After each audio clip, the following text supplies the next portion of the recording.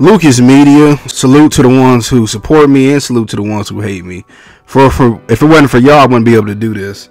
Well, Chicago Sky Zone Angel Reese just did something phenomenal, which is purchase a professional soccer team in Washington, D.C.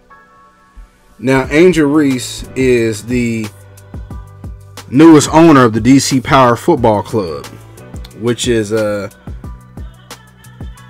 women's soccer team based in D.C. Shout out to Angel Reese. I'm so proud of her. She won the Natty a couple years ago, and I defended her. She's one of the reasons why I started this channel.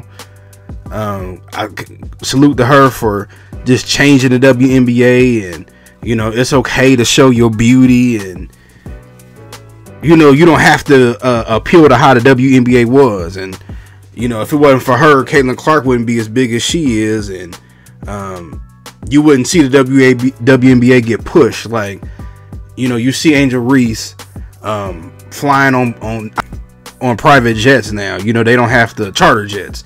They don't have to fly commercial anymore. And just now you see, more eyes are on the sports, more sponsorships are on the sports.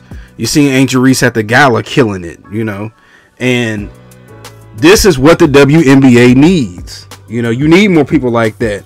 And you got people that's coming behind her, like the Juju Watkins and other girls, and like I said, young girls now are saying, okay, it's okay for me to go to WNBA, but still, be a woman and get endorsements, and I can wear a dress, and I don't have to worry about being, harassed or bullied. And now I can potentially make millions of dollars playing women's college basketball. It's on TV now. Everybody wants to see it. I got NIL deals. So, again, salute to her. And to the veterans of the WNBA, don't mess this up. Ride the Caitlinclark Angel Reese wave to where everybody can start getting endorsements now. It's there. Take advantage of the opportunity, because just remember, 3 or 4 years ago, wasn't nobody talking about the WNBA, but now look. But I just want to give my quick thoughts about it. Tell me what y'all think.